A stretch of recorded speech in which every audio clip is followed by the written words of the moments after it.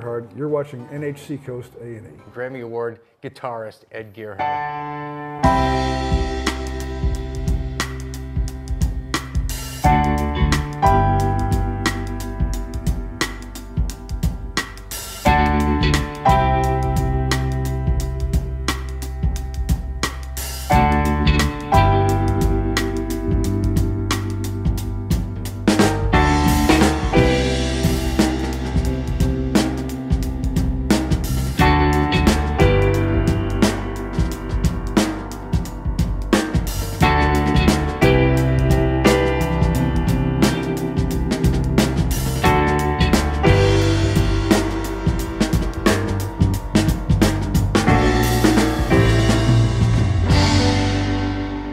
Welcome to another edition of Seacoast A&E. Today's guest is Grammy Award-winning guitarist Ed Gerhard. I am so excited to have Ed here in our studio. He's going to play a little bit, but we're talking about the new CD, There and Gone. It is fantastic. Oh, thank you. Thanks. Took a bite out of me. It took me about, 3 or 4 years to make that one from start to finish. The direction kept changing, and I'd record stuff and re-record stuff and start over again and rewrite stuff, and then I finally got it nailed down. So I'm glad to have that one out of my head and hopefully into yours. Yeah, I've listened to the whole thing a couple of times, and there's a couple of songs that really stick out. I really like the Whiskey Mash song. Oh, great! I love the sound of that guitar. Wait, you have a 4, 5, 6, 8? No, you said 8. Yeah, I got some of the old Weissenborn guitars and some of the newer reproductions of the Weissenborn guitars. It's a really great style of guitar. It started off as a Hawaiian instrument, but they sound so great that you can use them for just about anything. I think Nirvana would sound great on a Hawaiian. Now, tell people, you started playing guitar when you were 14, and probably started 6-string stuff, and then you got into slide, and a lot of people really appreciate the work you do with the slide. Do you have people that you listen to? Well, the first guitar player I heard when I was a kid was Segovia, the great classical player. Under Segovia. I was 10 years old, and it just stopped me dead in my tracks. He was on a little black and white TV giving a master class on TV. And that really changed my life. I mean, even at 10 years old, I knew something was different. It wasn't until I was 14 that I got a guitar. And I listened to a lot of classical guitar players like Segovia, Oscar Gila, Alexander Lagoya, and Ida Presti, Julian Bream, John Williams, all those guys. But it wasn't until I heard Mississippi John Hurt that another light went off in my head. And I sort of abandoned the whole classical thing and went to blues. And then listened to a lot of the British Isles players like John Renbourn, Bert Jansch. Then heard John Fahey and Leo Kottke and some of the American style steel string guitar players. And just sort of branched off from there. One thing, if you follow it, one thing's always going to lead you to the other thing. And there was just the 70s were such a great time. People always knock the 70s, but it was such a fertile time for a lot of great music. It was a really good time to be alive and be a budding young guitar player. There was so much stuff out there. Mm-hmm. Well, we need to listen to you perform a little bit, I think. So we're going to take a quick break to mention our sponsors, FurnitureForever.com, who provide these great chairs for us. It's comfortable. Yes. We got a nice special stool for you. Yeah, it's kind of like a Barry White for my booties. Like, oh yeah. So what is NHSeacoast.tv? NHSeacoast.tv was created to provide a resource for the local business community for low-cost, web-based video production services. Our primary objective is producing business storytelling videos that entertain, educate, and engage new and existing customers for our clients. We also produce event promotion and event coverage videos for the local business community.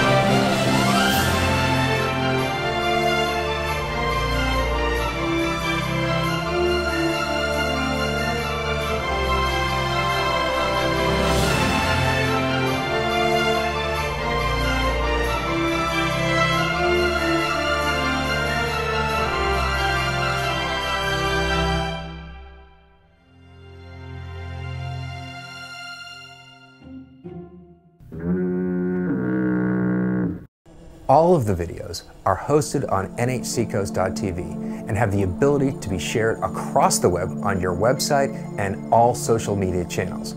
If you are looking for a cost-effective way to leverage the power of web-based video, contact us today.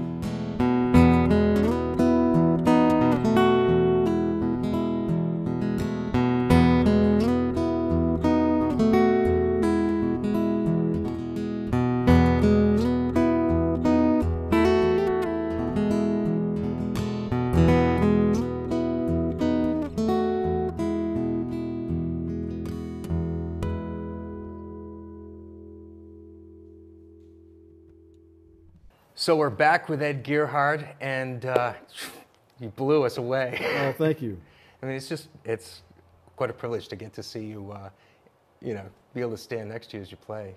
My pleasure. Most people get, to sit in the audience. Of course, you play all over the world, Japan. Where else have you played? Well, this year alone, I'll be going to Japan and Italy and Canada. But I've played in South Korea, England. Actually, I'll be in England in a couple of weeks for the Glastonbury Festival. That's big. That's a huge festival. Yeah, it's the Stones, me. It's going to be crazy over there. So. Wait, now you get the main stage, or they have side stages? And they have like 1 million stages all over the place, yeah. And it's all going on at the same time. So nobody can hear each other or anybody else. But I'm looking forward to that. Do you have friends who you go and see and backstage and run around? I know some people that are going to be playing there, so I'm going to try and figure out how I can get to see them. That must be neat. Yeah, it'll be great. But yeah, I do a pretty good amount of traveling. I stayed off the road for the last 2 years. I hadn't done a whole lot of overseas stuff to finish up this record. But now that the record is done, I'm really looking forward to hitting the road and playing some of these tunes for people. Talk about the nature of your specific instrument, the guitar, and how you have changed the tunings and do custom tunings. Because I think that's interesting to some people. I mean, it's not just straight E. It's you get to. I mean, I know you talked about doing drop E. Drop D, yeah. Drop D. Well, the tunings were something. I'm not into the tunings as much now as I used to be, but it's a great way to explore the guitarist to get into a non-standard tuning. You can make up different chord shapes for your left hand that sound completely different than if you were in standard tuning. It can really inspire your creativity, but ultimately it's what you have to say that's the most important thing. Some people, you can find a lot of great stuff by accident on the guitar, and that's what most of us do when we start out. Absolutely. But it's what you do with it that really counts. And however you find it is fine with me, but doing something with it is the most important thing. So I tend to not rely on the tunings too much anymore, except for slide guitar and like Weissenborn style playing. But I do love the sound of them, and I think they're a completely valid way to explore the instrument. Do you prefer slide sound over traditional picking? No, I like them both. If I could only choose one, it would definitely be the 6-string guitar. But fortunately, I don't have to choose just one. So I play a slide guitar on this guitar, like a normal upright guitar, on the Weissenborn style guitar, electric lap steel guitar. I love the sound of slide guitar. There wasn't really much of a tradition of people playing slide guitar, like Weissenborn style guitar, and having fully conceived arrangements. It was mostly an accompaniment instrument or like a backup instrument or something you would play a solo on. But when I got a hold of the Weissenborn, I decided to see if I could write tunes and arrangements that had, moving bass lines and harmonies and melodies and stuff, happening all at the same time. Because basically with a slide, you have one finger. Yeah. You know what I mean? That's so it's hard to get multiple things happening at the same time. So it was just kind of a nice challenge, and I came up with a couple of tunes and arrangements that I like, and I've really enjoyed playing the Weissenborn. I think I fell in love with the slide when I first heard the Frankie and Johnny Sleepwalk. Oh, sure, yeah. It was an electric lap steel, a yeah. Hawaiian guitar, yeah. But then, of course, David Gilmour is one of my favorite guitar players of all time, and I'm told he's a good player. I haven't heard him play. he leveraged the sound of the slide, the lap steel on Dark Side of the Moon. It's classic. Yeah. And so, well, I'm going to segue into the next thing. You guys are playing. You're performing this weekend, correct? At the Bow Lake Grange Hall up in my little hometown of Stratford. Which is a great place to see Ed. If you've never been, it's this small, so it's very intimate. It's usually it's sold out. There's not a whole lot of room for people. I'm thinking it holds 150, 200? Something like 150 people or something. Yeah. And you can get tickets at Sheila's Deli, right in downtown Stratford. on the shores of mighty Bow Lake. Yeah. And you go on at 8 o'clock, correct? 8 p.m., yeah. And you're going to be performing songs from your previous work as well as the new CD? It'll be a good mixture of stuff from There and Gone and from my other records and stuff I haven't recorded yet. And this is the new CD right here. I don't know if you can get a close shot of that. Oh, that's beautiful. It is. It's a great. It's a nice piece of work, I like the art. And you had found this on the internet, I think at Kelly. My designer found it. Yeah. Yeah, it's really nice. there and gone, Ed Gerhard in the studio. You have to come check him out this on Saturday, and we're going to take you out with a little bit of music from before. We're going to take you out with a little bit of music. Thank you very much, Ed Gerhard, for coming in. Grammy Award guitarist Ed Gerhard.